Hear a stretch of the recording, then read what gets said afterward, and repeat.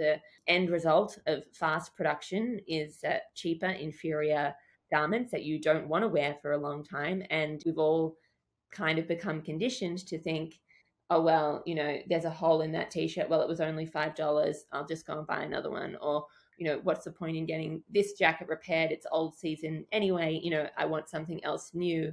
And when you're on that kind of cycle of trying to satiate something, we're not even sure what it is, with a dopamine hit from buying a new t-shirt or a new jacket, which is all, kind of fed into by social media and the internet, it starts to become a really kind of toxic and endless cycle, machine that's very hard to get off of. Welcome to Inside Ideas with me, Marc Buckley. We will be speaking to regenerative futurists, game changers,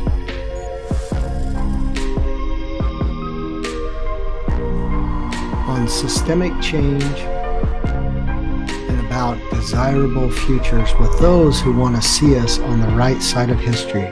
Brought to you by 1.5 Media, Innovators Magazine, and sponsored by the Alohas Regenerative Foundation. Lucianne Tonti is my guest on this episode of Inside Ideas, brought to you by 1.5 Media, Innovators Magazine, the wonderful team at Island Press, and the Alohas Regenerative Foundation. Lucianne is a journalist, author, and regenerative fashion consultant. She is the fashion editor of the Saturday paper, a regular contributor to The Guardian, where she writes the weekly series Closet Clinic. Her writing also appears in Australian Vogue. Her first book, Sundressed, I have a copy right here, Natural Fabrics and the Future of Clothes, was released in Australia in July and will be published by Island Press very soon, if it's not already out. I think we're right on the cusp of a few days. In the United States, Canada, and the United Kingdom this year, Lucianne has worked in sustainable and luxury fashion in Melbourne, Sydney, London, and Paris. It's so great to have you here. Welcome to the show. Thank you for having me. It's nice to be here. It's really good, and I'm glad you could make it. I'm so glad at Island Press that the wonderful team has connected us, put us together so that we could have this discussion. It's a passion of mine as well, as I would imagine it is yours. I want to start out first, and you discuss this in the book, kind of right in the beginning. You talk about the pandemic and how kind of the lockdown. Did that really help you to write this book? But also, did it kind of nudge you to make sure it was birthed to the world? Yeah, really, the book came out of the opportunity to slow down that the pandemic presented, because I was living in Paris, and when COVID kicked off, my mom's a doctor, and she was like, I think you should come home and just see what happens. So when I got back to Australia, my business was in Paris, and so I wasn't working, and I had a real moment to kind of reflect and pause and do more research around sustainability and fashion and think about kind of what a truly sustainable industry looks like. And so if I hadn't had that kind of slow down time, because Australia had some pretty intense lockdowns, I might never have had the opportunity to write Sundressed. And also it was helped, wasn't it? Because I was, locked away for 12 months, kind of just focusing on this piece of work, which might have been harder to do if I knew everybody else was around having a good time. But everyone was, we all were going through the same thing. And also I think that kind of seismic change that the world went through, it certainly gave me reason, and I think a lot of people reason, to pause and reflect on the way we were living and look for those kind of really big solutions to the climate crisis and, a different way of approaching modern life.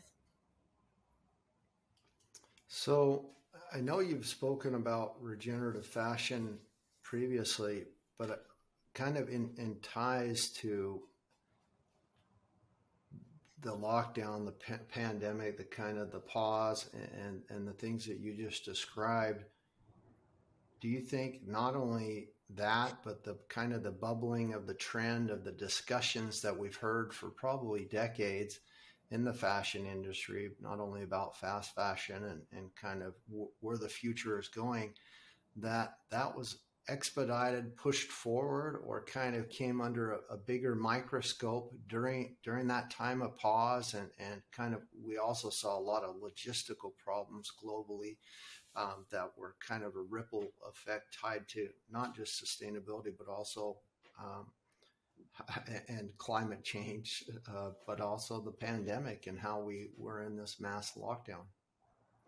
Yeah, definitely. So, the fashion industry for a long time, as you said, had been talking about needing to slow down and needing to change. And, it's an industry based around speed, the speed of trend cycles, the speed of production. And we were doing 4 fashion weeks a year, which seems crazy.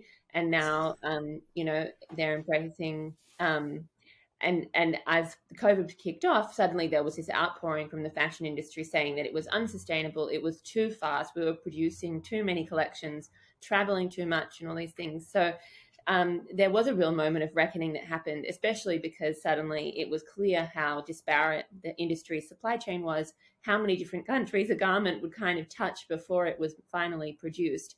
And COVID really showed us that none of, Australia certainly wasn't self-reliant when it came to fashion. Neither was the US, and that gave us real pause to think about what we were actually doing, how disconnected we are from the origins of the garment. We grow 90% of the world's fine apparel wool in Australia, but we can't mill it ourselves. We grow cotton in Australia, but we can't process it ourselves.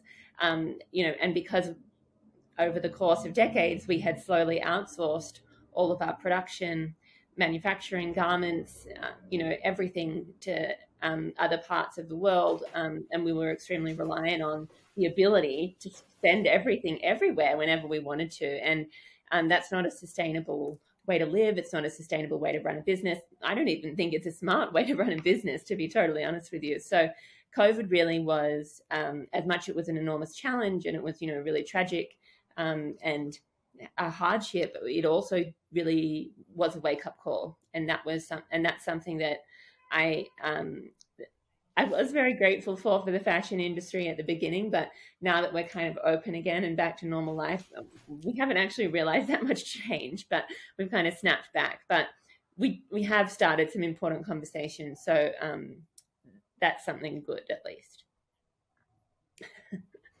Well, I'm very thankful for you for starting those conversations and also addressing them in your book. And I'm definitely on your side and an advocate, so don't feel attacked by any of the questions. You mentioned that we couldn't process the wool, we couldn't process and then you kind of answered it, and it's because the production had been all outsourced, right?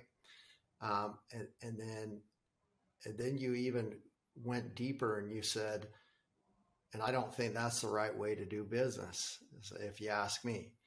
And so let's talk about that. I mean, we're going in deep right in the beginning, and that's good, because how would it not only be right? Is it just a bottom line thing? It's fast fashion, cheap, fast and good, and all over the world. Is that why we've come to this? And that's affected this local production, better fashion, longer lasting fashion, more sustainable, better for humanity, better for the environment. Is that kind of a vicious cycle we got into because of cost and fast fashion, or how did we get there? And what are your thoughts around this, specifically for Australia, but then what you're seeing globally, and also what you've seen in the research in your book? Yeah, so It wasn't that long ago when we had thriving garment industries in America, in Europe, not quite so decimated, but certainly Australia's garment industry is. It wasn't until kind of the 70s and the 80s that we started to reduce tariffs, which were placed onto imported goods, and they can kind of had the effect of protecting the local garment industry, certainly in Australia. And so as free trade kind of took hold all over the world and those tariffs got slashed, it gave companies the opportunity to outsource production to countries in the global south where wages and environmental regulations were much lower. So in Australia, that really devastated the garment industry. And I know something similar happened in America as well, where all of a sudden we went from having a skilled workforce, we went from having technology and infrastructure and factories and a community of people who could make anything and make it at an extremely high quality, lost their jobs. And it was cost that drove those decision makings for designers, and because if one person does it, then all of a sudden everybody's trying to compete on cost. But what's interesting is that there's this very established designer in Australia called Lee Matthews, and she's been around for 25 years. And she told me that the decision she made to outsource production when she moved it all to China, and other parts of Vietnam and Bangladesh and places like that, I actually don't know if she makes in those places, but I know it's not all in China. But she basically said she started producing way more product, and which meant that she needed to have, more staff on the website, more shops, more, distributors and all of this stuff. So it immensely increased the workload, but that it actually didn't make the business more profitable. So they might have been making more money overall, but what she was actually taking home out of that wasn't significantly increased. So that's she's a high-end designer. So what happened over those kind of first years in the 90s was, all of a sudden everybody could access clothes much cheaper. When we get to the 2000s and the final tariffs were removed, that was kind of the onset of the internet in those that first decade of the 2000s.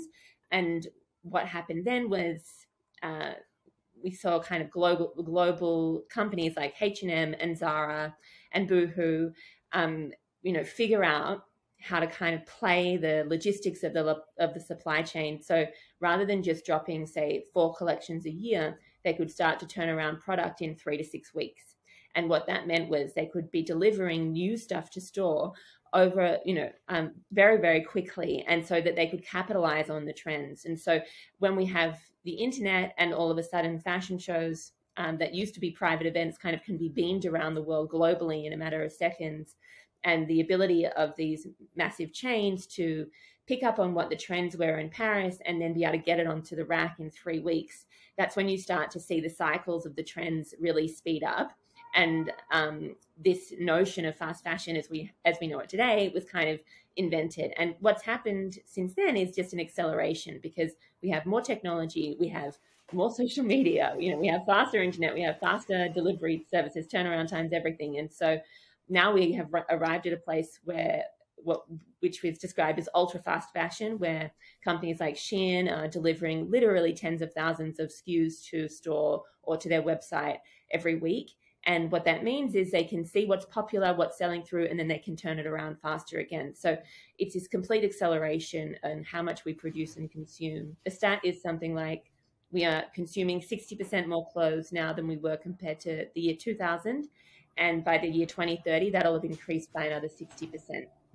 So in real terms, for the average person, that's a lot more garments, and it's a lot more garments that are being not just produced, but that are also being thrown away because the quality has declined. The end result of fast production is cheaper, inferior garments that you don't want to wear for a long time, and we've all kind of become conditioned to think, oh, well, there's a hole in that t-shirt. Well, it was only $5. I'll just go and buy another one. Or, what's the point in getting this jacket repaired? It's old season anyway. I want something else new. And when you're on that kind of cycle of trying to satiate something, we're not even sure what it is, with a dopamine hit from buying a new t-shirt or a new jacket, which is all, kind of fed into by social media and the internet, it starts to become a really kind of toxic and endless cycle, machine that's very hard to get off of. There's two things I want to go, kind of two paths that I want to go. They're both connect. They both connect in the end, but they're a little bit different. In the last, 7 years, it's become more and more a trend, especially during the pandemic, where they're taking fashion, almost knockoffs, basically pictures of, Ralph Lauren products or Gucci or whatever they are. And you just order it from this online shop, and there's thousands, hundreds of thousands, literally, and you do it, and it's kind of this manufacture on demand. It's like a cheaper process of production, but it's a lot more rapid. But it's this on-demand type of a clothing, even though you're stealing someone else's pattern or the design or the cut of it. I don't really want to get into the legalities of that, but I want to get into, does that make the industry more sustainable? Does it make it less sustainable? Does it make it worse or perpetuate the problem when we see the rise of that kind of on demand, when you see it, when you want it, and then you order it immediately online, and a couple of days, a week later, it's quickly done up and shipped out from wherever? Yeah, look, it certainly makes the industry less sustainable, because when we're producing that much stock that quickly, there's not the time to investigate what's happening all the way down the supply chain. So really, when we want to know if a garment is sustainable, we have to look at the source of the raw material. Hopefully it's a farm and it's not an oil refinery. We want to know what's going on the farm. We want to know, how the cotton balls are being turned into yarn, how the yarn is being woven into fabric, and how the fabric's being turned into a garment, what's happened at every stage, what chemicals were used, how the workers were treated, what kind of energy is being used to power the mill, the factory, etc.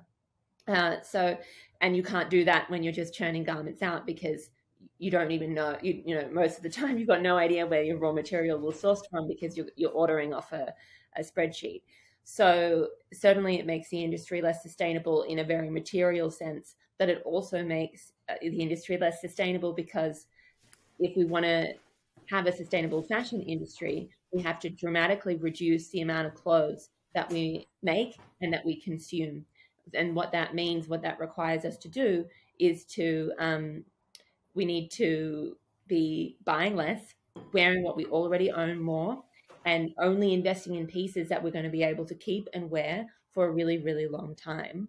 And what that requires is us, kind of tapping out of this cycle that's really drawing on some really basic psychological principles to try to get us to feel like we're not enough and that we need something more, and that maybe that new dress, that $13 dress, is the thing that's going to, help. So, and what I mean when I say basic psychology, it's probably not that basic, but so you kind of have to think of it.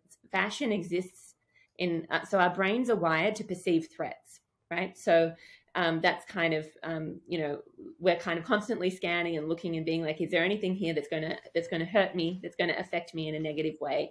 And because fashion exists in a space where it might mean that we are accepted or cool or desired, it occupies a part of our brain that is very susceptible to fear and very susceptible to being played on. So what these companies are doing when they rip off something on the runway in Paris and put it into stores is they're trying to make you believe that by having the latest thing that looks like the Marc Jacobs thing or is the Marc Jacobs thing, that, your life will improve. You might walk into the party and you'll meet someone new. Your friends will think you'll be more popular, and it's these really kind of base level kind of high school emotions that it's tapping into. But we all experience it, and we're all susceptible to it. And when we're feeding those fears by buying the new thing, and then the new thing isn't satiating them, because it's, if we play the thinking all the way through, of course, buying a new dress doesn't change the way my friends treat me. My friends treat me a certain way because they love me. They don't care what dress I'm wearing. We search and we reach for something else again. And so really the challenge of sustainable fashion and the challenge of consuming in a more conscious way is really, checking those impulses when they arise, spending the time looking at your wardrobe, thinking about the garments that you do enjoy wearing, that you keep for a long time, that you want to, that you enjoy and take pride in owning, and then, try to replicate those purchases. And you're probably going to have to spend a little bit more money if you want the quality to keep them, to wear them over and over again over decades. So we need to kind of re-educate our thinking so that we're saving up for those investment pieces, and we're slowing down, and we're checking ourselves when we get tempted by the new thing, like it might have some kind of promise that and really be more considered in the way that we're buying our clothes. Now, this isn't the second line of questioning, but you've opened up another pathway that I want to ask you about to see how you know. So with that pause that we all had, did online purchases of clothing go up and actually an increase in the market?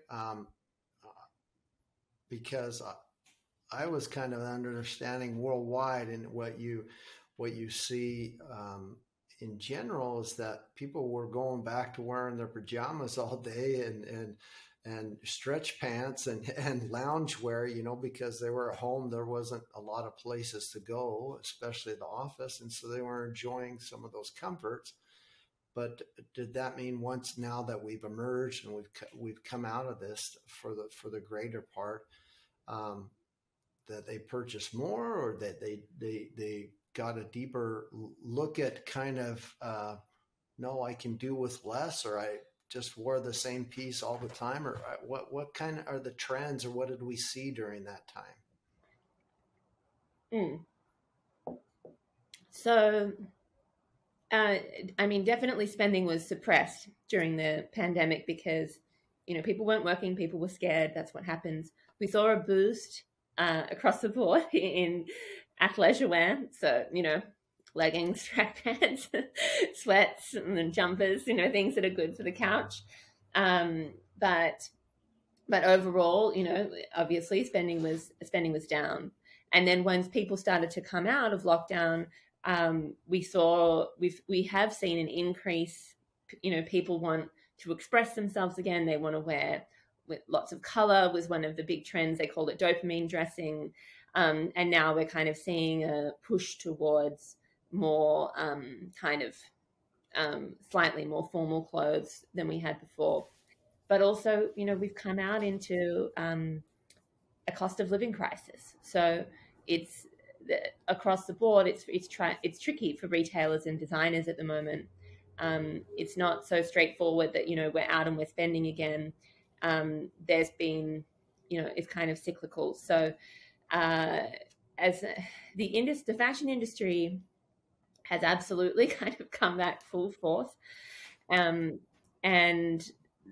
which is a shame because it's like we didn't learn anything. But I think for people in their day-to-day lives, the world really did change. And I don't know about where you are in Germany, but certainly the people that I'm talking to here, everybody feels a little bit different. As much as we're excited to be back together again and able to travel again and, able to throw parties and have a really good time, there is a sense of looking at the world in a slightly different way that isn't so conducive to just kind of embracing consumption. Yeah, I don't know if that's a very good answer to you. No, that's good, because obviously it's not only the circles you're in, and you write that as about it as well, but and have researched it in your book as well, and so you would be someone very good and wise about the pulse of what's going on during this time. And it's important to know. The second line of my question is really, so in Australia, we'll speak about that specifically, but I see the trend worldwide. Is really, you talked about cotton, you talked about wool, and are those are kind of crops tied to some form of agriculture, or it ties there, and which is a big, huge strain on the environment and how we do it. But then we ship those end goods off around the world for someone else to do the production, processing, and maybe even manufacturing before either sending it back or then sending it to the next destination as it gets distributed around the world. And it's a little bit like a resource curse. I kind of want to know specifically how much of those products, is it 100%, is it above 90%, that are leaving Australia somewhere else because the production and facilities aren't there? And are those actually turned into commodity crops in that process? Is that cotton is traded like a commodity? Is that wool traded like a commodity? And because that's important to kind of go deeper, to pull back the carpet or the rug a little bit, the curtains a little bit further, to get the full view of what's actually going on, what kind of a system we've created, especially in Australia. Yeah, so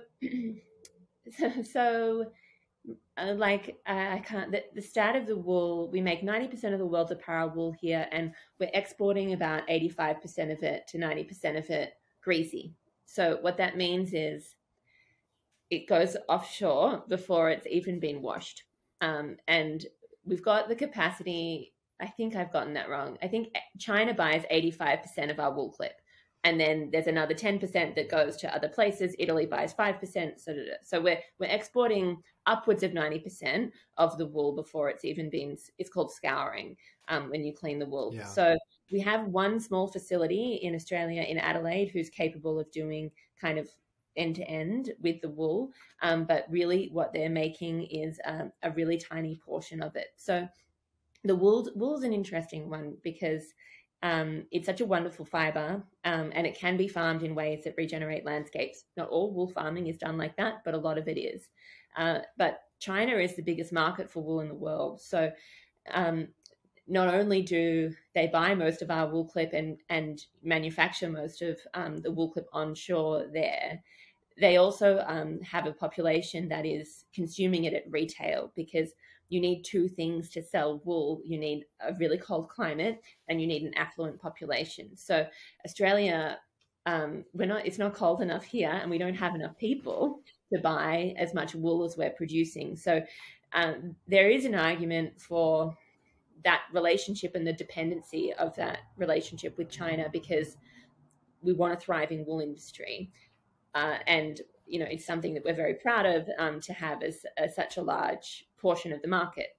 However, should we have more capacity for local processing here? Would it be better for the environment?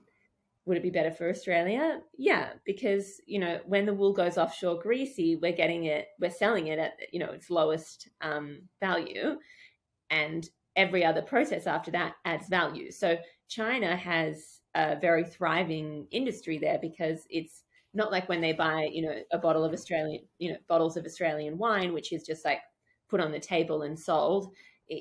They are adding value at every step along the way. So they're creating jobs and a thriving wool economy off the back of the raw commodity that we're exporting to them from here. Setting up wool processing in Australia is complicated. So we don't have the infrastructure anymore. You need facilities for scouring and carding and spinning and knitting. And I had the CEO of Australian Wool Innovation tell me that it would take 15 to 20 years for us to have the capacity to process just 5% of the wool clip here. I still think that's a worthwhile path to go down. And there's a few reasons why local processing is important. The environmental cost of shipping is one of them, obviously, but also, I was going to say sovereignty, which is not unrelated, but having the ability and the capacity to be self-reliant as a country is important too. Having the ability to feed and clothe yourselves without relying on international imports is important, because with climate change, and now that we've experienced a global pandemic, I don't want to scare anyone, but it's likely that there will be another event where supply chains are shut down all over the world. So it's in our interests, it's in everybody's interests to reinvest in their own local industries and local manufacturing. The other side of that, the argument is, the stats are similar for cotton. So we produce about 6% of the world's cotton. We gin it here, and then most of it goes offshore. There's a tiny portion that can actually all be processed in Australia.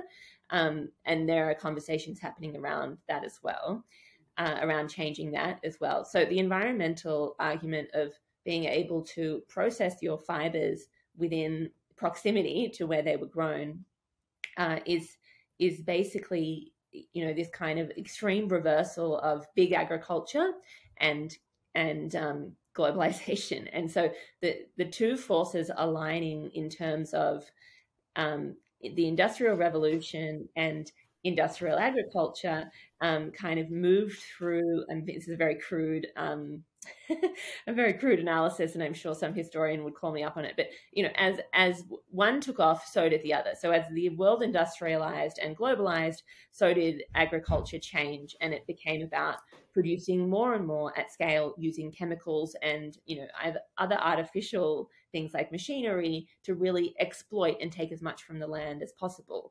And so the argument is that when we bring back local production and local manufacturing,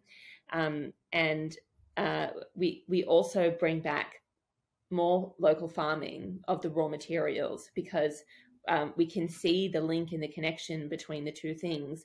We create localized economies so that the cotton farmer in Queensland has a relationship to the cotton mill in Adelaide, and that proximity, brings about a certain level of stability in terms of our economy, but also in terms of our environment. Because if you're a cotton farmer that's interested in protecting his land, you're also going to want to work with a factory who's interested in, protecting the environment around them as well. So it's about control over the supply chain, and also about bring these things back under the umbrella so that we can kind of, so that it's sensory in a way. Because at every point when we are outsourcing, we're losing sight of what's happening to the river next to that factory. We're losing sight of what's happening on that cotton farm. And when we can bring it all back within close proximity to us, we have a much better idea of what damage we're actually doing to the environment every time we buy a cotton t-shirt and throw it away because it was only $5. I absolutely love that, and I don't disagree with you at all. Matter of fact, you're 100% right. The agricultural revolution was definitely a precursor to the Industrial Revolution, paved the way for that entire process. And it's also a big part of this, this discussion as well as, and led into all the things we've said. When I was younger, there was a big, a great book called The Jungle, but it was also talking about the sewing industry, in New York, and how child labor, and we've all heard the stories around the world where the clothing industry is done horrific things around child labor, or also just production standards where the facilities are sweatshops and things like this. And it's always kind of taken a back seat to environment and sustainability, but those two go hand in hand. If you're paying someone an unfair wage, or the processes of how you produce is not local I don't even want to say control, but kind of in your eyesight, in your surrounding, in a local type of a way, so that you can see what's going on and how it's being processed and treated and manufactured and produced, it's really easy to kind of distance yourself from the natural capital, the true cost, if it's being done fairly, if the people who are involved in that process are being treated fairly. So I really like that you see that in our world before. And I don't know, I didn't read this out anywhere in the book really, but Gandhi had two big, huge things in his life. And one was around salt and the production and getting salt. And that's why he did his fasts and treks down to produce salt, to kind of in an easy way to piss off colonialism and show them, different. But the other one was to make his own clothing, to spin his own cotton and to gin it and to do different things. Of producing that was a huge process, because at that time there was shirts and all sorts of things that were done in the United Kingdom to treat countries and people unfairly, and in the process of something that we all need, like food and clothing. So and sustainable. And so I really think it's unique how such a vital thing as wool and cotton, and I'm sure there's other things in Australia and also all around the world, that we could rein in a little bit closer and have a closer eye at. But most of us don't get that view behind the curtain, or the understanding of how complex these systems are that we've created, and how they really function, and what our role is in them overall. So I think we've started it out great, even though we're already pretty deep into it. But I think you've given the good setup. But why is regenerative agriculture the future of the fashion industry? What do those two have to do with each other? Oh yeah, okay. No small questions here.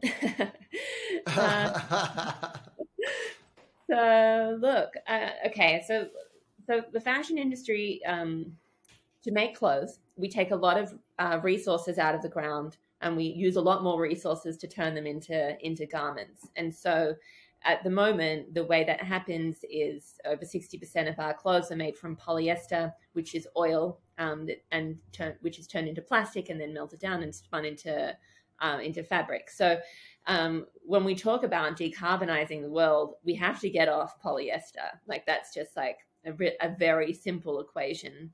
And then when we talk about natural fibers, so when we're talking cotton, linen, silk, wool, cashmere, and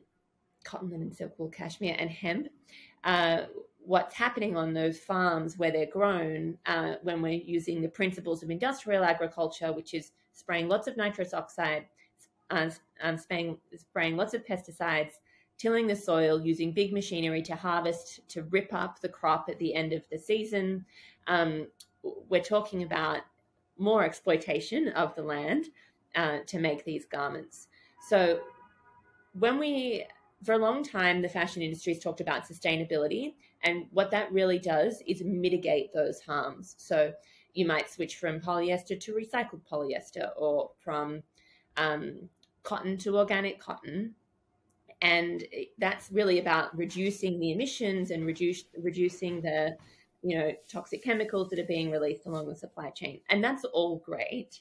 But what regenerative agriculture offers is the opportunity to actually regenerate and rehabilitate those landscapes where the raw materials of the natural fibers are grown. So with polyester, we don't have any opportunity to, with polyester or nylon or any other synthetic, we don't have the opportunity to drive positive outcomes like we do with the natural fibers. And what I mean by positive outcomes in terms of regenerative agriculture are, we don't have the opportunities to restore soil health, to bring back biodiversity, to recreate life, to restore life to these landscapes. We don't have the opportunity to give farmers a different way of operating their land. So really what regenerative agriculture does is it invests in these communities and the landscapes on which they're farming, and it restores them to a different kind of time. It invests in the power of nature to kind of rehabilitate and literally regenerate. And what that means is that we go from having cotton farms where the soil is degraded, so it's releasing stores of carbon into the atmosphere, it might be desertifying, to a landscape where the soil is rich in nutrients. Healthy soil stores carbon, which is also a really wonderful thing. We can bring back pollinators like bees and birds to restore ecosystem functionality and to make sure the land is, visibly and audibly kind of brimming with life. You restore healthy water cycles because healthy soils also store water, which makes the landscape more resilient to fires, to floods, to, all these other kind of extreme weather events. And one of the most wonderful things about farming in this way is that it allows farmers to get off the harmful chemicals that they've been using because of industrial agriculture. And that's kind of, the chemicals are toxic, literally, in one very literal way. They're toxic, but they're also, they come at a really high price. And it means that farmers for decades have been chasing their tails because they're in debt to chemical companies. And the only way to get out of the debt is to buy more chemicals to spray the land, to produce more crops in this kind of artificial way. And it's killing their soils, it's killing the landscapes. And so there's kind of, once they get into this cycle, there's kind of no way off. It's spend a lot of money on chemicals, put the chemicals on the ground, create the crops. Oh, the soil's died again. We need more chemicals. And that's why we're seeing, all over the world, the mental health of farmers is in serious decline. And so so regenerative agriculture has this immense power for rehabilitating the earth and also, giving these farmers a healthier and much more profitable livelihood, which is, a really, really positive, wonderful, beautiful thing. And then how this relates to the fashion industry is even more exciting because, we talked at the beginning of the podcast about how we need to be wearing our clothes for longer. We need to enjoy them more. We need higher quality clothes. So guess what? Polyester, because it's made from oil, has a very complicated relationship with oil and with sweat, which means that if you spill something on polyester or if you sweat in it, it will hold onto that odor or that stain and it won't let it go. So what does that equal? That equals a really not very durable garment, right? And it also, not to mention, is really uncomfortable on the skin because it's plastic. So it makes you sweat. It doesn't keep you warm. It's all of these awful things. So we need polyester out of the fashion industry and out of the garments that we wear. And we need to be wearing clothes made of natural fibers because they thermoregulate, they are more beautiful, they're more durable, and they feel so much better against your skin, which means that you enjoy wearing them and you want to wear them more. And so what we have with regenerative agriculture is this ability to farm these natural fibers in this really positive way. And so we can have beautiful clothes that are also giving back and regenerating the environment, which is pretty powerful, in my opinion.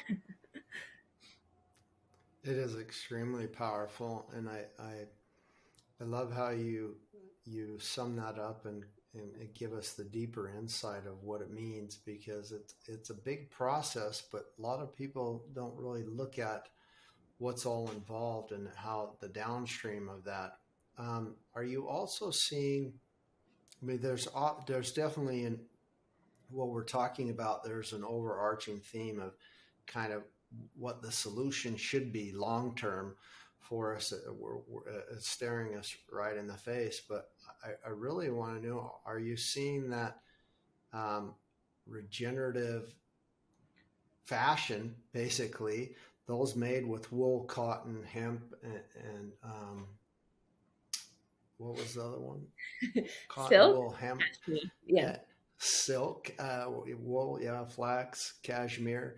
That after they've been purchased down in the long room. So I don't know what they call that in the industry, is the last mile, or once they're in your hands, then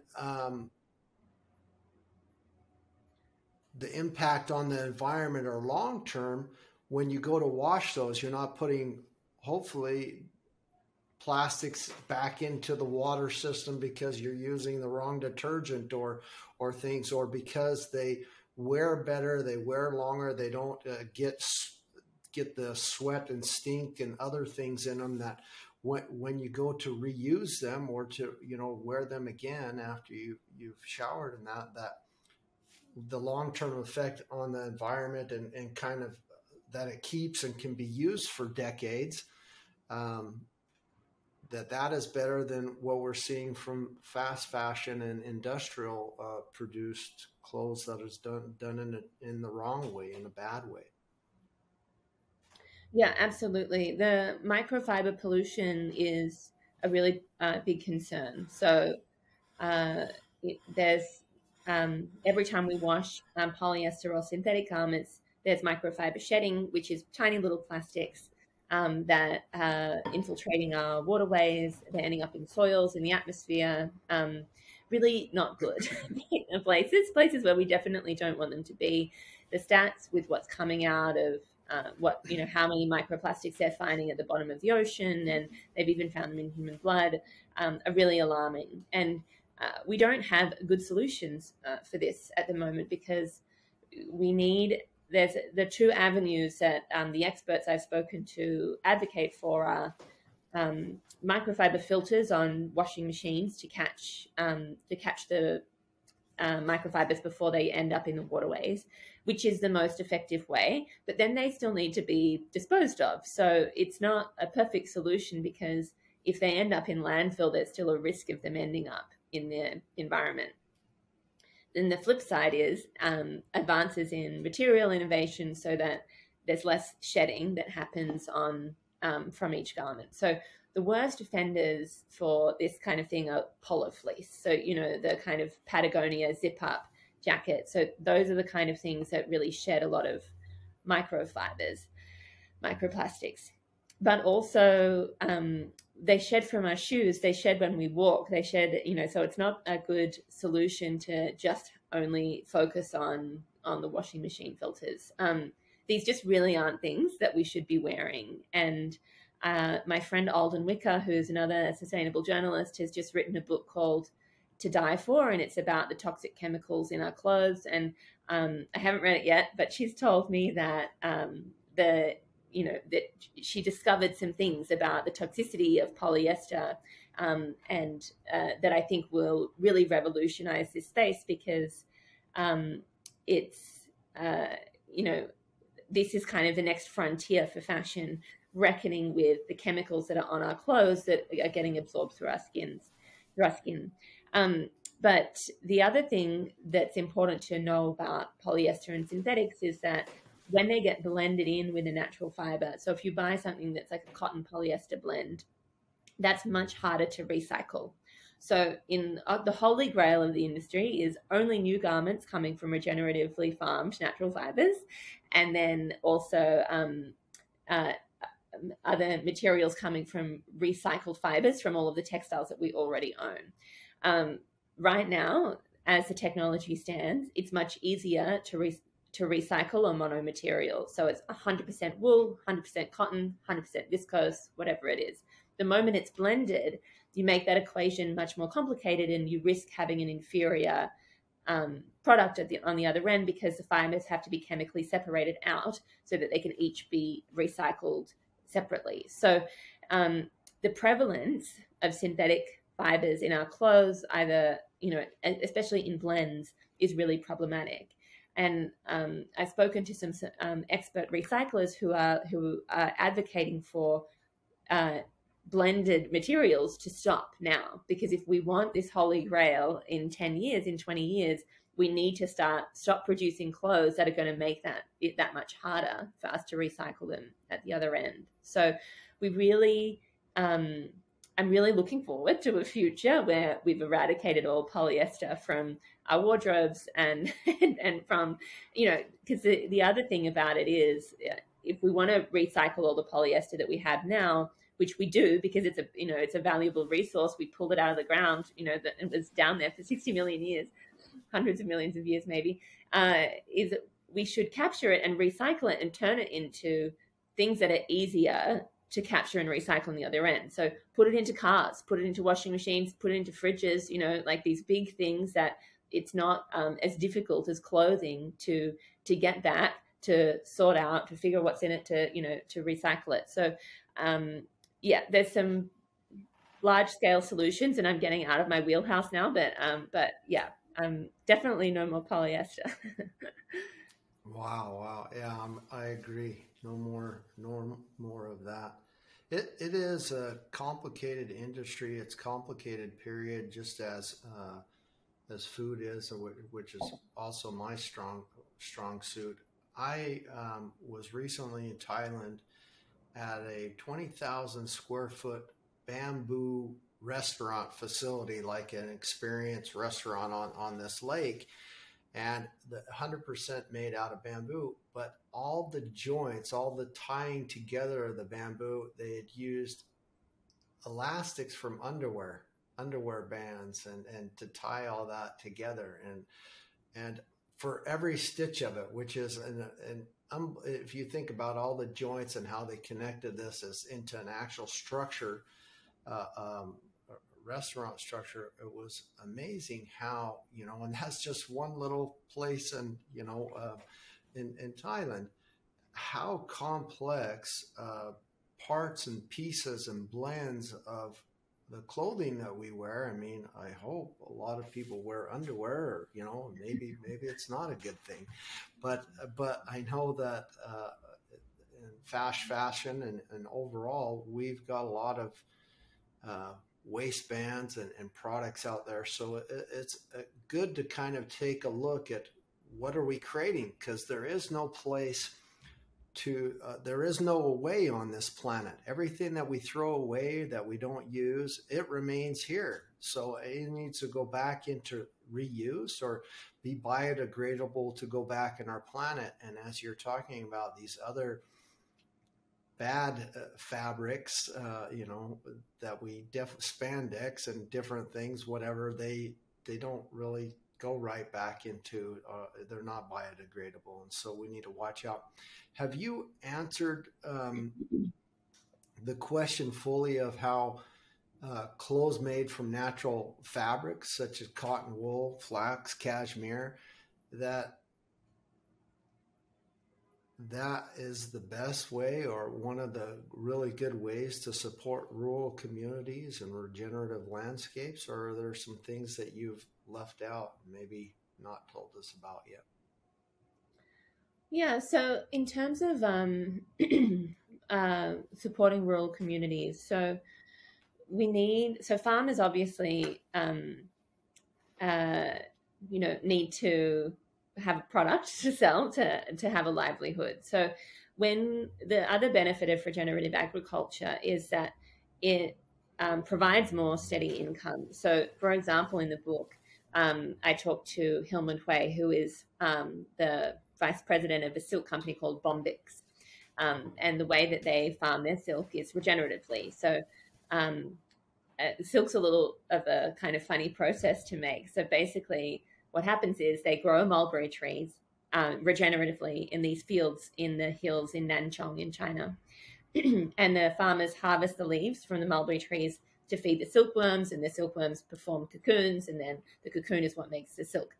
But when I spoke to Hillman, he explained that the benefits of farming regeneratively this way for the farmers is multifaceted, because previously they would have one crop a season, and then they would have to leave their families and one crop a year and go and farm somewhere else. And then they were commuting long distances. It wasn't so good for their health. But when they switched to regenerative agriculture, it means that beside the mulberry trees, they're growing spinach and other food that they can use to feed their families and then also to sell. So their income for the year is steady and consistent because you've got these multiple different streams of ways to earn money.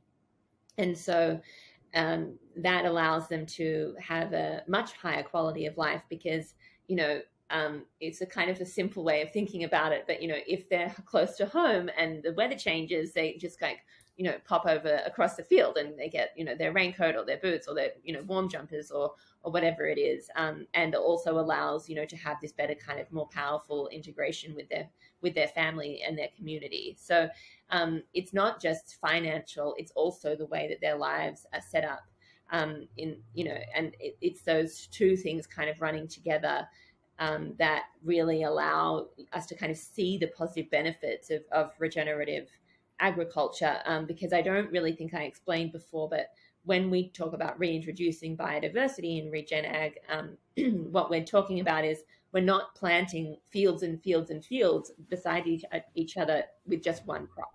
We're not just planting, acres and acres of cotton with no trees in sight. What you're doing is, you're trying to integrate as many different species, into that field as possible. So you might have sunflowers beside a row of cotton, beside a row of chickpeas, beside, mung beans or whatever it is. And that multiple species diversity is what allows the soil health to thrive and function. And so you do that kind of example that I used in Nanchong, is true for all of these different farming communities all over the world, because it's subsistence, they're able to feed their families and they're also able to make money from these different streams of crops. Plus, they don't need to be spending money on the chemical fertilizers and pesticides. They've got healthier soils. They're not exposed to those dangerous chemicals themselves. So their physical health is also improved. And, it really does, it does transform I don't want to speak for farmers because I'm not a farmer, but it does, change the way that most farmers I know who've switched to regenerative agriculture, it's changed their lives completely. So it is this really, and not to mention also that your yields improve over time. So you're making more money from the landscape than you were with synthetic chemicals and fertilizers, because when you're doing your kind of profit equation, if you take out this enormous expense and you're producing as much of the same product, you're making the same amount of money. You're making more money rather. And then in addition to that, you can charge a higher premium because generally the quality of the fibers that you're getting from a regenerative landscape are better. Say, for example, with a sheep that's been farmed regeneratively, that sheep is moving all over the farm. So it's the regenerative sheep farming involves this method called holistic grazing, which is about not staying on the same paddock. It's the opposite of set stocking, where you would just put the herd of sheep on a paddock for 6 months at a time and they would eat the grass all the way down to the ground. With regenerative grazing, you're moving them every couple of days. So they're getting a diverse diet. The landscape is rich and flourishing, and they're able to kind of, eat everything as they're moving around. And what that does for their wool is it means that it grows. The continuity of the fiber is much smoother and more consistent because you don't have these drops where their nutrition has been affected because they've eaten all the grass, or because it's winter and the landscape is barren, and so you've had to bring in a different kind of source of food. So you're getting improved yields, a better profit margin, and then also a higher quality fiber, which means you can charge more for it again. So it is this. It can be a scary thing for farmers who've been farming industrially for a long time to kind of embrace, but it absolutely is the positive impacts of it in the long term just speak for themselves. Oh, I love that. Yeah, and you describe it so well. You don't have to be a farmer or a regenerative farmer, but you explained it very, very well. So, Alan Savory, I know you work with the Savory Institute, and that's where you get the holistic land management and regenerative grazing, and that.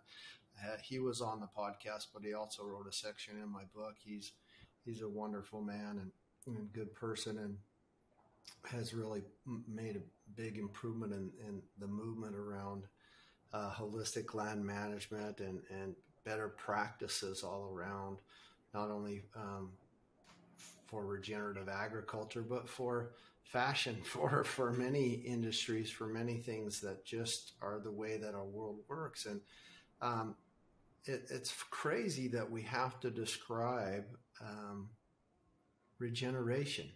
You know, there's regenerative agriculture, of course, but there's regenerative medicine, there's regenerative fashion, there's regenerative economics. It's how our world works. We need to follow the seasons and allow life and our earth and our everything to regenerate itself, to kind of go through a time where you get some sleep and some rest and eat some food and regenerate yourself, you know, and we're not the only ones who function that way. Everything functions that way. And so I love how you describe that and that you touch on somebody who, and some practices that, you know, really championed by Alan Savory. Probably this is about as controversial as I get. It's not really controversial. It's kind of where I want to kind of bounce some, since you're such an expert, I want to bounce ideas and kind of have a discussion with you about it. There is a section in your book and you talk about the importance of buying less, and you spoke about it in the beginning as well as we started out, kind of buying less, loving the clothes we own more, kind of reduce waste. And for those skeptics would immediately say, oh, they're, you know, reductionism. They want us to reduce. They want us to consume less. And there's people in the world, they haven't had the opportunity to consume. They're still coming up, they're in developing countries that are still coming up, and they would like to have the chance to have a cell phone, or like to have the chance to have a cashmere outfit, or you know, to, you know, have a wool suit, or whatever it is. They would like that opportunity. And now we're not even telling them that they get that opportunity. We're saying you need to reduce, so don't get it in the first place. And so how do we look at that reductionism? How does it help? And then I want to kind of discuss a little bit more about that. If you tell us what your thoughts and your opinions are on this and why this is what we need to do, and then I kind of want to discuss it a little bit more.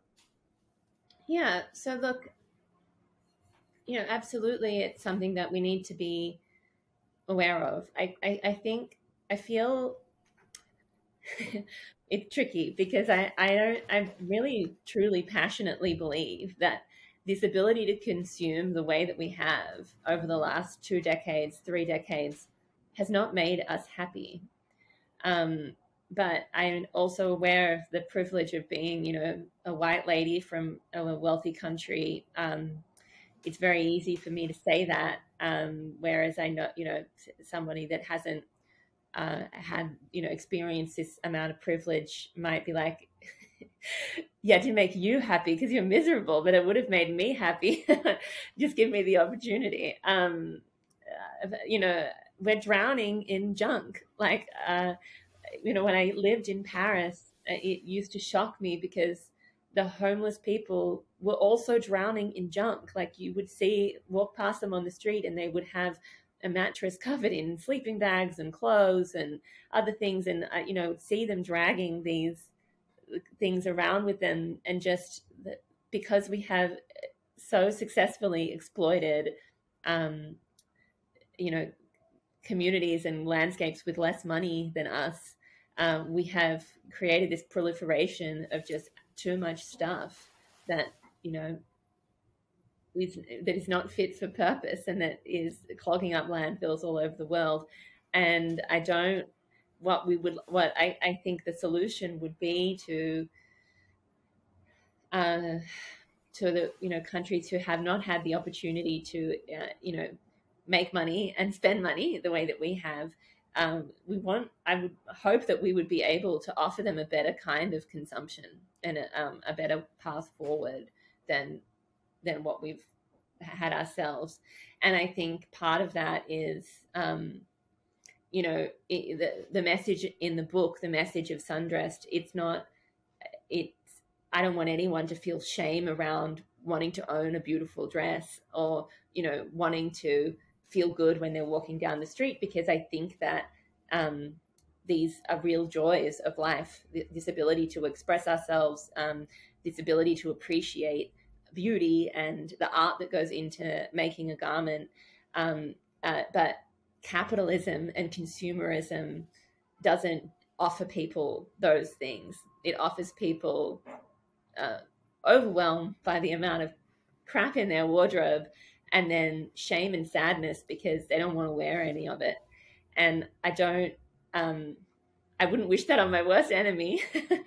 I certainly wouldn't wish that on somebody from a developing country who is fascinated by the way that we consume in the West, because I think that it is extremely unhealthy. And then the other side of the argument is that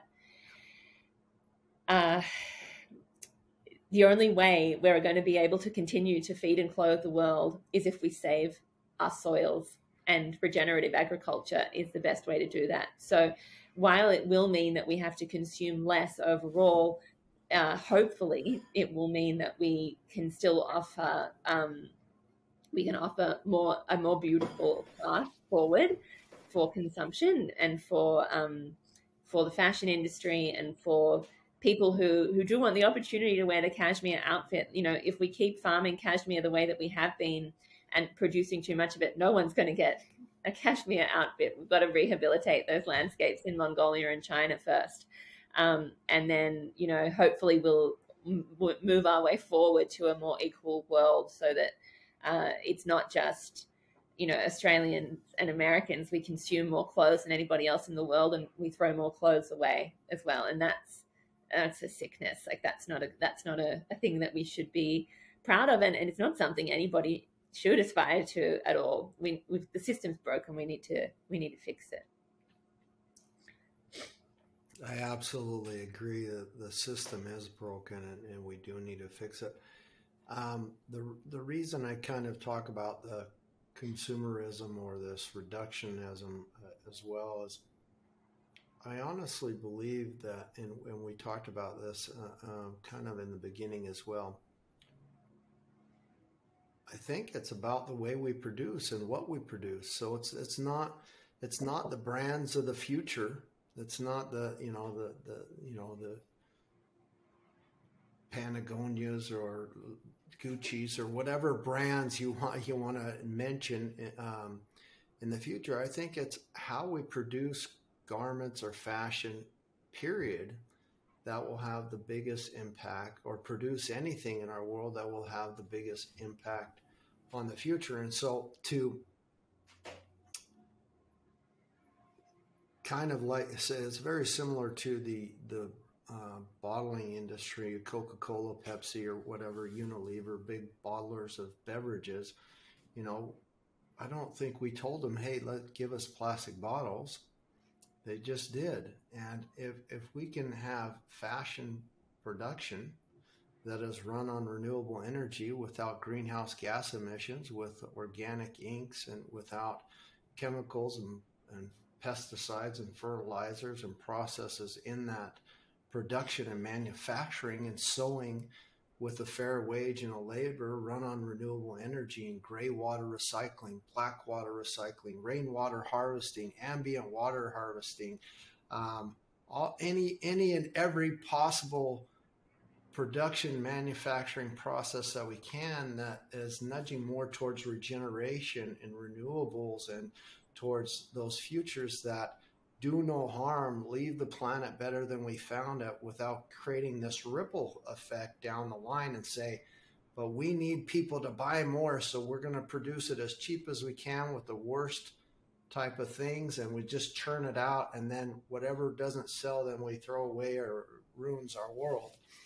I think it's virtually impossible, if we do the good production way, to churn out a bad product for the environment, bad product for humanity. And so I actually think that why are we made responsible and have to consume less because of the shitty producers of fashion? And so that's kind of the debate I wanted to get in, is why instead of consuming shitty products or consuming less, why can't I put the onus back on the producers who are producing that to say, I don't want that anymore. I don't want you to produce it anymore. It's your job. It's not my job to recycle it. That's why I pay you. I want you to do it right in the first place. And so I don't know if you understand kind of fully yet what I'm trying to get on a debate, but I'd like to get your opinions or your thoughts on that. Yeah, so I mean, the bad actors, the guys that make a lot of money by using, shitty production methods, they're in it for themselves. So there's no appetite from those big players in the industry to really curb their carbon footprint. They're interested in being able to say they're curbing their carbon footprint so they can sell more clothes. What we really need, I guess, is government regulation. If we want the worst players in the industry to change, we can't sit around and expect that they'll do it themselves. There's no motivation, they don't have that self-motivation because they're looking at their profit margins and they're looking at their bottom line. I had a conversation with the sustainability head of sustainability at H&M, and he was like, we are trying to, H&M does a lot of work in this space trying to become more sustainable, but at the end of the day, they produce billions of garments every year, and until they stop doing that, they're not going to curb their carbon footprint. So when I put that to him, he said, what we're trying to do is decouple our economic growth and our production from raw materials. So what he means is they are basically looking forward to a world where they can continue producing this much, but they're only doing it from recycled materials. Look, and it's sure, I'm like on board. If you can use green energy to recycle the amount of garments you're putting out there into the world and have a truly neutral carbon footprint, sure, I'm on board. How realistic is that? When at the moment, I think the stat is it's like 200 billion garments a year, and what they're recycling is like 145 million or something. So it's a really tiny fraction of the, I've got those numbers wrong, but it's a tiny fraction of the overall amount. And that is because you cannot guarantee that somebody is going to give you back the t-shirt when they're done with it. So as long as you're putting out the garments, you can, without a proper system for collection, you have to assume that those garments are going to end up getting disposed of in a way that means those resources are lost. There is one company I know who has created a recyclable sneaker, which is on a subscription service. And this is a truly circular model. So you pay $30 a month and they send you your first pair of sneakers and you run in them and you wear them. And once you've worn them out, you email them and you say, I need another pair. They send you another pair and you send your old ones back. And they are working towards, amazing, right? A system where every sneaker. That's totally amazing. Yeah, that's amazing. Huge. I'm a huge fan. I can't get on the subscription service because they don't offer it in Australia, and I'm really annoyed. But but that's realistic, right? Because the sneaker's made from one type of plastic, so they can shred it, they can melt it down. There's a little component that can't be recycled, but yeah, okay, then you've got a system where you're guaranteeing you're getting the product back, you're capturing those resources, and you're turning them into something new. With the H&M model, there's no incentive for customers to bring back their clothes. I think maybe at one point they offer some vouchers if you drop them off at the store, but they're offering you a voucher so that you buy something, something else new that's not made from the recycled materials. I don't want to say that they're not going to get there because they have a lot of money, and I want to believe we need the big players if we want to transform this industry. So I don't believe in trying to cancel H&M and trying to cancel Zara, because I would, love to see those kind of great minds that figured out how to turn around, Paris runway designs into, cheap high street fashion in a matter of weeks, really truly take on sustainability and help us transform the industry. We need a wide tent, a broad tent, whatever the saying is. So yeah, but look, at the moment, with the way that H&M is operating, the current practices are not matching up with the long-term intentions. Because if they really wanted to be circular, they'd stop producing blends and they'd just make everything out of monomaterials, and that would take them halfway there. Yeah, it's about how they produce, and it's really up to them. It's in their hands to do it, and their model won't suffer for it. There will still be the demand for the products, and they've already got the market. So if they switch to no, we're going to be 100% good for the earth and for everybody, then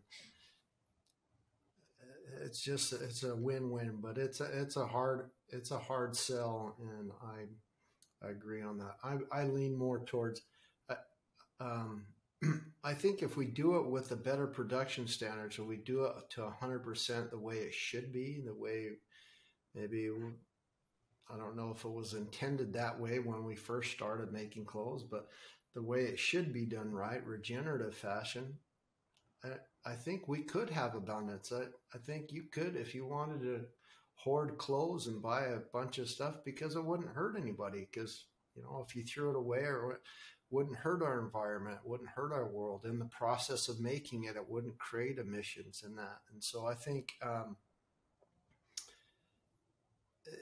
that would be the better way. But anyway, companies like Patagonia, Kering, and LVMH, they're just working with farmers, supply chains to transition to this regenerative agriculture. Patagonia, what they've done, I love what Vaughn from Patagonia has done. He just basically said, our only shareholder is Mother Earth. Our only shareholder is Earth, period.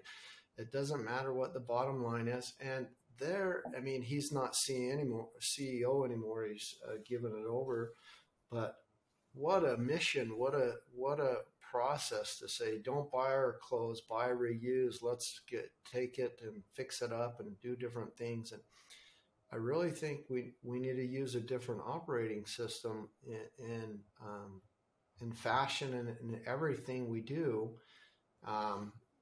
To make that change, and you really address it, and you also speak about Patagonia in the book. I don't know if that's the best example, but I liked it. I liked the story quite a bit. And can you tell us kind of why you see this trend? And also, I guess one last little nudge in there to throw in an extra one. Do you think regeneration is a trend, or has it been around forever and we've just been blind to the fact of regeneration? Yeah, so definitely regeneration's been around forever. Indigenous communities have been using, I don't want to speak about Indigenous communities like they're a monolith. There are Indigenous communities around the world who have been using regenerative farming techniques and working to take care of the landscape forever, for sure. Absolutely. And it was actually also something that Western farmers were doing up until the Industrial Revolution. So, André Voisin, who is one of the, similar to Savory. I think Savory drew on some of his techniques when he was developing his regenerative grazing method. He's French, so it's not just, it's all of us. There was periods of time throughout humanity where we worshipped nature. And it wasn't until kind of the Enlightenment and things started to change that we put man as God as opposed to Mother Earth as God. And so it's not that long ago. We can get back there, because I think it sounds like a much happier place to be, for sure. And Yvon Chouinard is kind of a great example of somebody who worships Mother Earth. You know, his story is pretty amazing and inspiring. You know, he started out just wanting to surf and climb and be in nature. And literally Patagonia started because he didn't like the little pistons that were available for mountain climbing. He didn't like that you left them in the rock face. So he wanted to invent one that you could take out and reuse. And he did it himself, and then started making them out the back of his car, and then, you know, slowly expanded and was just selling them and surfing and sleeping, you know, under trees and these kind and that kind of stuff for, you know, for most of his 20s. And then it wasn't until they started kind of entering into clothes, because I think he was on a trip. I haven't read his book for a while, and he discovered, you know, this kind of canvas short, they call it the stand-up short. And he was like, this would be great for mountain climbing. And then he started importing rugby jumpers and other things. And so Patagonia really was this organic beginning of somebody who just wanted to make things that allowed other people to be close to nature and to experience how wonderful and beautiful it is. So I guess, you know, that being the basis for the Patagonia company, and then his kind of approach as a businessman, this kind of rogue, let my people go surfing is the company motto. So the idea is that you can come into the office whenever you want, as long as you get your work done. And that also means you can go and surf when the water's good, the waves are good. And I think, you know, that's a really beautiful sentiment. And, you know, they've always invested a portion of their profits into wildlife preservation.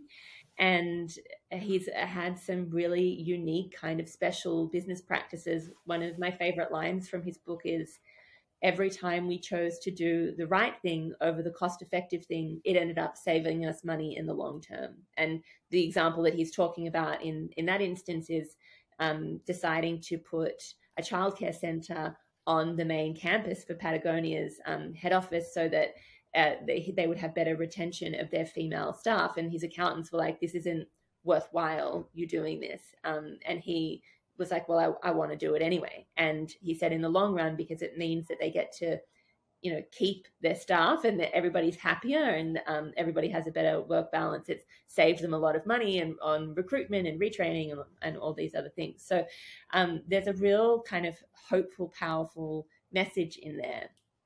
But I do need to say, Patagonia, as much as they are doing really good work, especially in a regenerative space, they use too much polyester.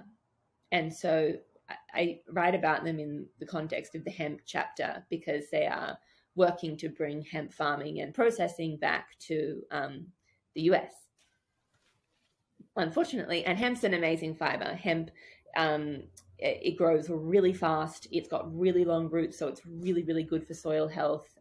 It grows without pesticides, fertilizers. You know, it's a wonderful crop, and it should be much more widespread. It also produces a really wonderful fiber, similar to linen, and it sequesters twice as much carbon as a forest when you're planted over the same amount of space. And because you can harvest it twice a year, you can effectively sequester 4 times as much carbon as one forest in a year, which is amazing. But every hemp product on the Patagonia website has been blended with polyester. And as I talked about before, that blend compromises its ability to be recycled, and also your experience when you're wearing it. So, and they're aware of that. They are trying to use more recycled polyester, but at the moment, recycled polyester is actually just downcycled plastic. So it's not a perfect solution. And Yvon Chouinard has said at different times that the company has gotten too big.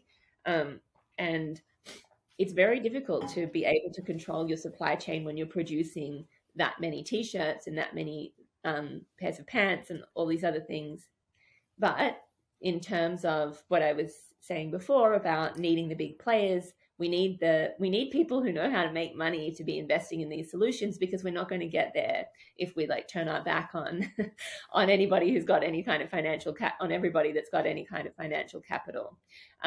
Their worn wear program is really great, where they will always where they do repairs for broken Patagonia products. There's a lot of good, but even when they say that they're recycling garments, I found at the bottom of their 2019 financial report a little paragraph that said, because we can't do textile to textile recycling at the moment, actually all of the clothes are just sitting in a warehouse in storage, waiting for somebody to build the infrastructure to be able to do it. So look, the intentions are there, and I don't want to say that they're, the devil, because they're absolutely not. I love the example of the company that Hugh and I has created, but I think it's important to hedge it, because otherwise, knowledge is power. Yeah, there is something behind the curtain for sure, and I think they're probably trying to do the best they can at the point. But I think there is also always more that we can do, and just step it up. And I don't think any company is perfect. I think we're all on a journey. It's really hard to do. The problem is we got to keep doing right. And even,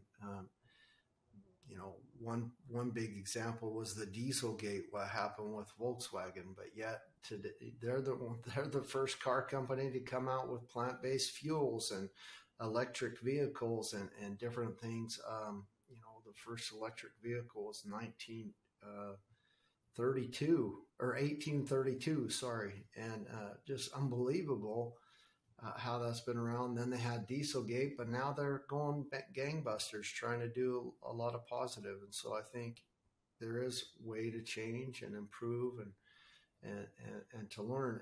And in that process, in your book, you kind of give us a couple of tips on how we can tackle climate change without shaming people, without saying, oh, the devil, the damn people, and specifically the consumer, for loving beautiful things, who want to buy clothes and the beautiful dresses and suits and things like that. What's your advice?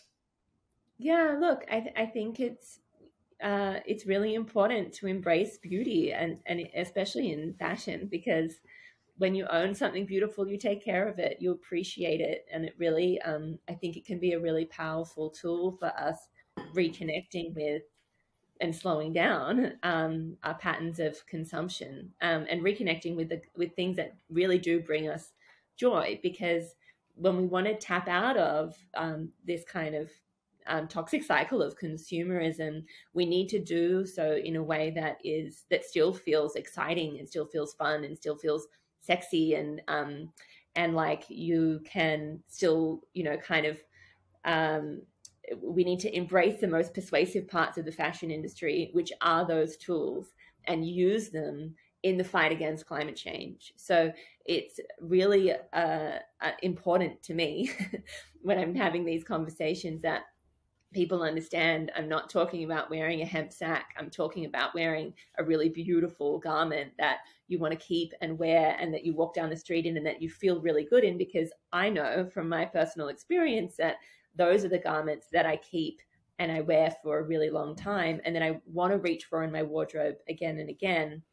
And because fashion exists in this psychological space for all of us, where we want to look good, we want to fit in, and we want to be able to get dressed in the morning and feel comfortable and not be stressed about it. If we can kind of hit on all of those points, that's a sustainable wardrobe. A beautiful, comfortable wardrobe where we love everything. Then you're in a state where you're not reaching for the next new cheap thing all the time. And disposing of it equally, because you bought it and you regret it and you don't care about it anymore. So I do strongly advise that we put shame around consumption to one side, but also that we transform the way that we are consuming. And when we recognize the beauty in a garment, you kind of want that beauty to extend all the way through to the source of its raw materials. So when we're talking about regenerative beautiful regenerative knit made from regenerative wool. We're talking about wool that's come from a landscape that is also extremely beautiful. And that kind of is where we start to value what's happening in the world and in our environment, which is really precious and really, you know, full of wonder and awe, and also take that desire to protect that and apply it to, you know, our garments that are equally as precious and coming from, you know, because they're beautiful and they've come from these beautiful landscapes. So it's this kind of circular way of thinking. And yeah, I really truly believe that if we sit in that space, we can transform the fashion industry. I do believe that too. You've convinced me. I don't know how much you know about me. I know you were referred to me by Island Press, and they really sung your praises highly. But I have been speaking about environment and climate and agriculture and regeneration for a long time, for over 2 decades. And the biggest frustration, I mean, one of my kind of signatures is I love to wear Levi's denim, you know, these old pearl button denim jeans, I guess, shirts, and I'm addicted to them. And that's been my standard for a long time, really, because they're just comfortable. And I have struggled so much to put a thought into what's sustainable. And in your book, you talk about denim and that it is pretty sustainable overall. So I'd love for you to touch upon that, but I really wanted to say I'm always looking where are the sustainable fashions. I want to not only talk about it on the stage, but I want to wear something that's kind of sustainable. So I was an ambassador for Eco Alf for a while. They recycle fishing nets and do some stuff, but I wasn't really pleased with the quality of those clothes and the materials. And then I found, and I switched, which is kind of weird. I found a company here locally in Hamburg, Germany. It's called Thomas Punkt, and they make suits locally, but they're not the suits that we might think of. They're more like architect designer suits, very casual, leisure, all handmade, all hand sewn here. I hope they're not lying to me that most of the fabrics and things are sourced locally or sourced from places that are well thought out and they know the supply chain. From the discussions I have, one's a wool suit and the other one's a cotton suit, a thicker kind of like a very heavy duty like workwear cotton. But yeah, and so I'm really happy with that. But I'd like to kind of get your thing that I've never researched on the denim aspect. Yeah, so look, denims, I love denim, as you could probably tell from reading the chapter on Levi's in my book. It's tricky because, you know, when you go and look, I probably don't need to tell you, but, you know, when you go and look at vintage denim, especially denim from that era when Levi's was first starting out and he was making denim jeans from American cotton, and it was all grown in America and then manufactured in America. And there are some, you know, I'm in LA. I'm going to go and look at some vintage stores today, and I'm really hoping to find some. The denim is thick. It is thick and rigid, and you know, you can see that someone's really had to wear it in.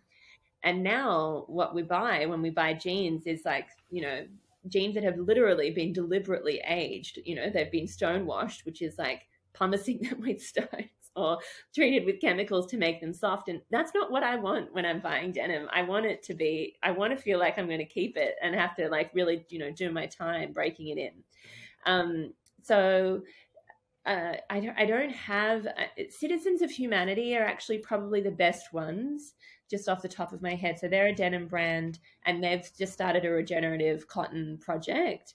And I know that the quality of those clothes are pretty good. But let me have some time to think about it, and I'll get back to you. Because you I need probably, the tips and tricks because I don't know. yeah, I have a sense of what you probably want. And I think I have a look at Citizens of Humanity. I feel like that's probably a good place to start. But in that particular space, I find it really hard to go past. I know it's like such a cliche to say to buy vintage if you want to buy sustainable, but that's where you're going to find the most exciting quality, and the details that are, probably the things that you weren't happy with the other brand, because they weren't blending anything with polyester. They weren't putting fake rips in and stuff. They just were making workman's clothes that had to last because you didn't have the resources and the production, everything to buy more than one pair at a time.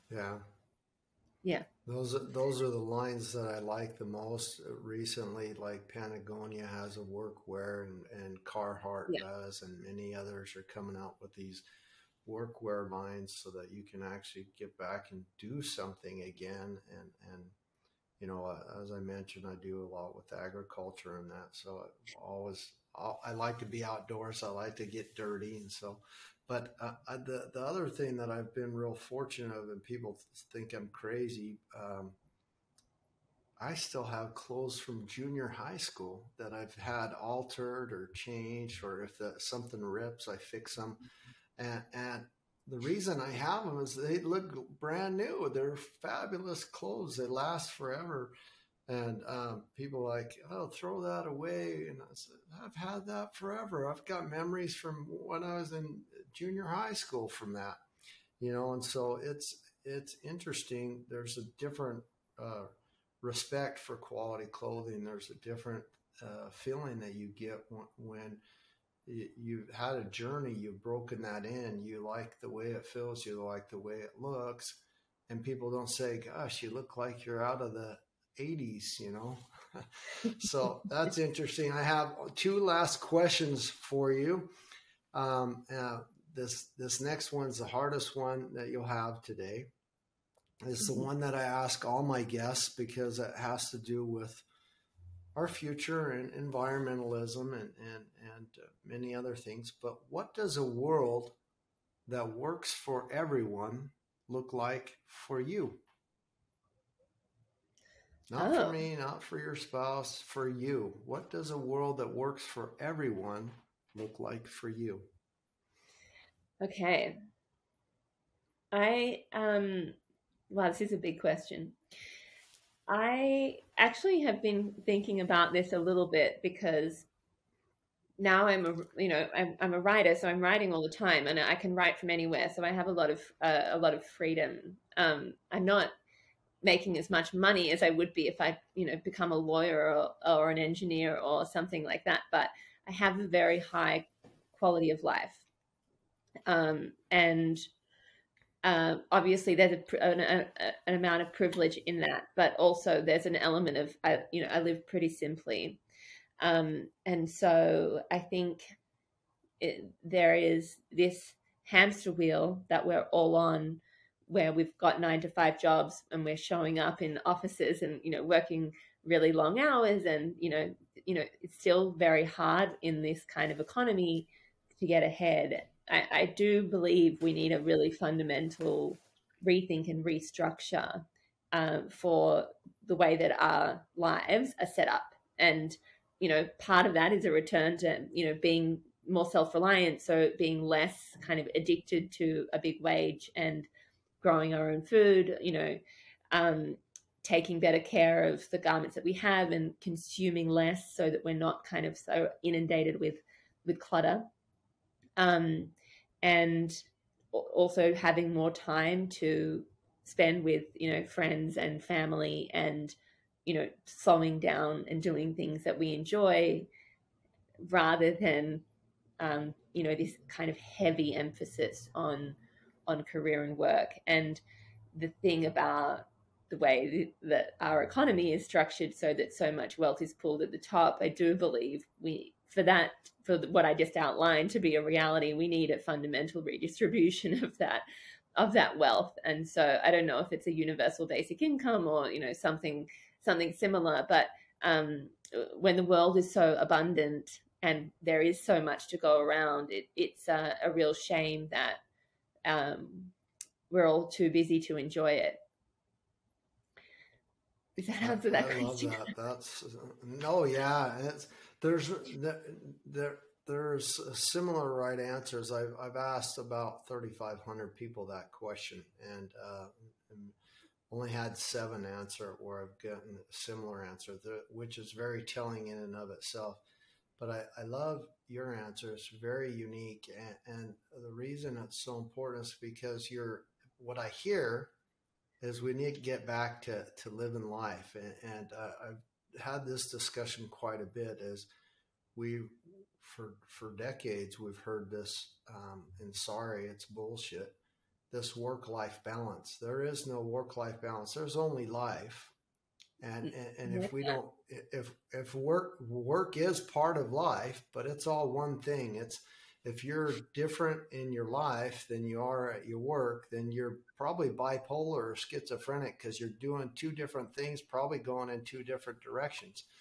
They're all one thing. And the life thing, that keeps everything else going. And if we mess that up, then it's not. And so that's what I hear. And I think your answer is so beautiful. It's wonderful. And you're right on that.